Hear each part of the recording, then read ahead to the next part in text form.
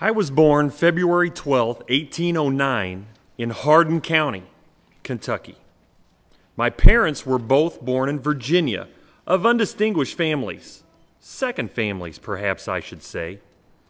My mother, who died in my 10th year, was of a family of the name of Hanks. My father removed from Kentucky to Indiana in my 8th year. It was a wild region with many bears and other wild animals still in the woods.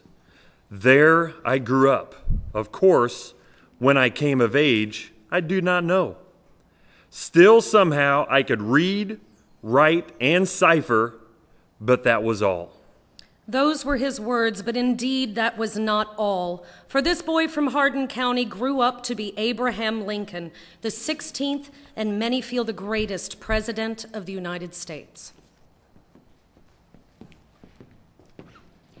The cruel tides of fate collided in Abraham Lincoln's adulthood, obliging him to serve as president during the greatest threat this nation has ever known. And yet, through it all, Abraham Lincoln heard a song of unity, a song of freedom, and a song of peace. In his first inaugural address on March 4th, 1861, he said, "We are not enemies, but friends.